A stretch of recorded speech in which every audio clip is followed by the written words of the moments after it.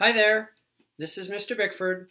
This video is an explanation of how to do the inquiry lab that is on page 67. It's inquiry lab ratio and rate problems. You do not have to take these notes that I'm walking through. If you'd like to write them down separate, you sure can. I'm not going to say you can't. But what most of you should be doing is just going to this page in your book, page 67, and I am going to be working through this page, walking you through what this page is asking, and also hands-on activity number 2 on page 68. So the first question, hands-on activity 1, I'm reading right here on page 67. You can follow along in your book. It says, Jill and Sammy are racing go-karts. Jill completed 6 laps in 12 minutes. If Sammy raced at the same rate, how many minutes did it take her to complete 3 laps? So what we know is that Jill completed 6 laps in 12 minutes.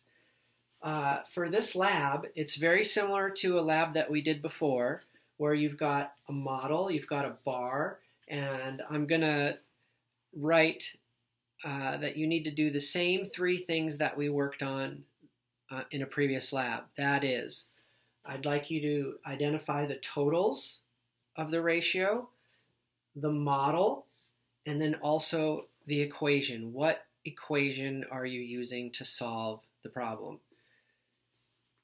So I'm going to go back to what it tells me. Jill completed 6 laps in 12 minutes.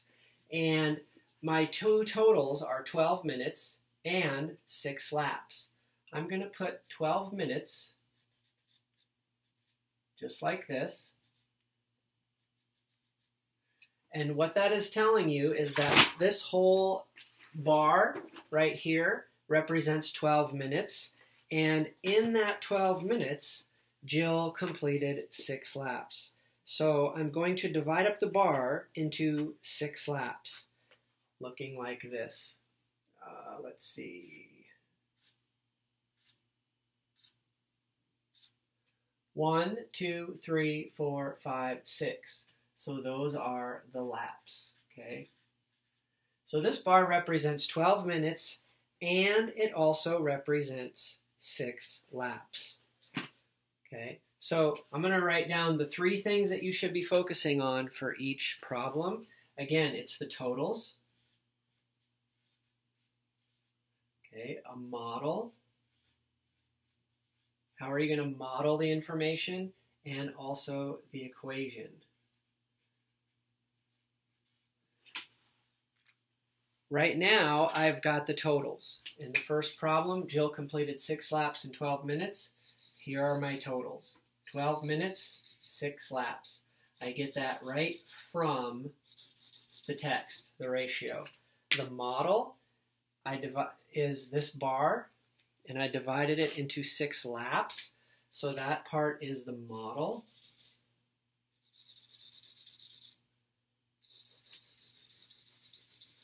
Okay, so the model is that part. And in your book, you can see that that the model is labeled. These are each 1 lap. 1 lap, another lap, another one, another one, another one, another one. Well, if we're trying to figure out how long it takes to do 1 lap, that equation would be this, 12 divided by 6. If you calculate that, you are going to get that it takes 2 minutes for each lap.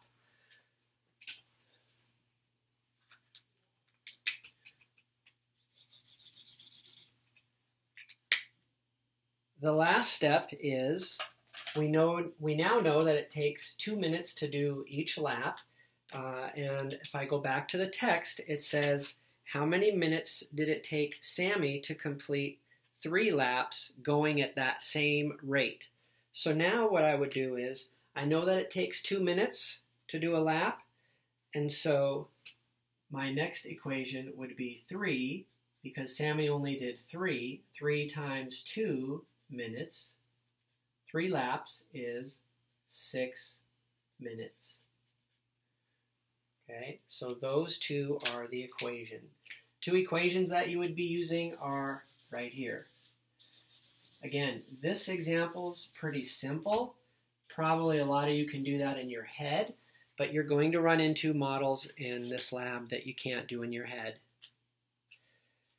Okay, turn the page. I've basically walked through the sentences on page 67. Read them close, and I think you'll be able to follow from what we did on this model and the equations. Next, turn to the next page. We're going to look at hands-on activity 2, and I'm going to read right from the text at the top. Hands-on activity 2, you can follow along in your book on page 68. Says there are 184 goldfish at a pet store.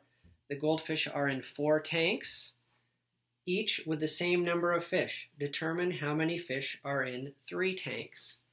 So here is what we know, 184 goldfish. The goldfish are in 4 tanks. So in my model, I'm going to say that this bar, it represents 184 goldfish. That's one total. And it also represents 4 tanks. I'm going to divide the bar into 4 same-sized pieces. There are my tanks, 1, 2, 3, 4. So again, look at each problem, identify the totals, build a model from that situation, and what is the equation that you would use to solve it. So already I've got my totals, 184 fish, 4 tanks. Those are my totals from the ratio that's in the text. I have a model. Built a model. Okay, again, they're not laps this time. Each one of these are a tank. So 1 tank. I could label the rest of these another tank. Another one, another one. Next, the equation I'm going to use to try and figure out how many fish are in 1 tank. I am going to type in my calculator 184 divided by 4 tanks. That's equation number 1. You type that into your calculator and you're going to come up with 46 fish in each tank. So in that tank, 46 fish. Well, the question said, how many are in 3 tanks? So now I've figured out how many are in 1 tank, 46. The next thing I have to do is take that 46 in 1 tank and multiply it times 3. That's going to tell me how many fish are in 3 tanks. Calculator that, and you are going to get that there is 138 fish in 3 tanks. So again, focus on what are the totals, read the situation, what are the totals, build a model that matches the totals, and then write down the equations that you're typing in your calculator. Okay, and you should have 2.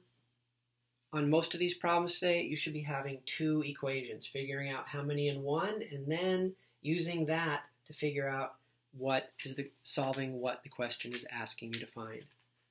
I hope that helps. Remember, check my workbook in the front of the room often.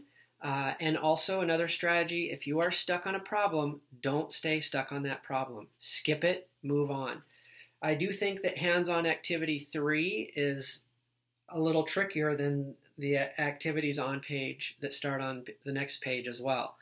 Hands-on activity 3 has 2 models because there's 2 different kids driving. If you read it close, I think you'll be able to do that one. But again, don't stay stuck on 3.